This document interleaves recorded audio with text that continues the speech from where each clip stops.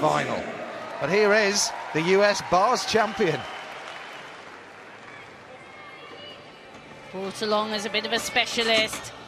Similar style routine, the stoop in and out with full turn. But she didn't link it, so she will be a little down on start value. That one goes up nicely, back down, and then she does link very well indeed. The flight with half turn. The pirouettes, the big Jaeger, tiny bit close again, little bit bent arms. Very nicely, half turn into the Stolder, Stolder with full turn. And the full twisting double back dismount.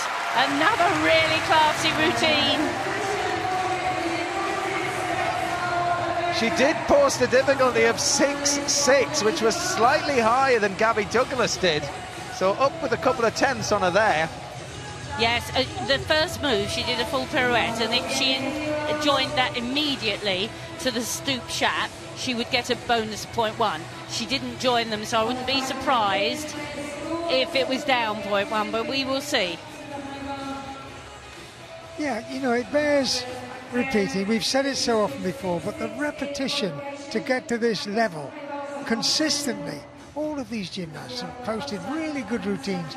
The accuracy of the dismount, the repetition in the gym, it does bear repeating how hard these gymnasts work to produce this quality. You can see she was a little close there. Oh. That will be a deduction from the judges as well. Yes, you're right, Mitch. They do their routines day in, day out. Know the moves really well, know how to put it right if it's going wrong.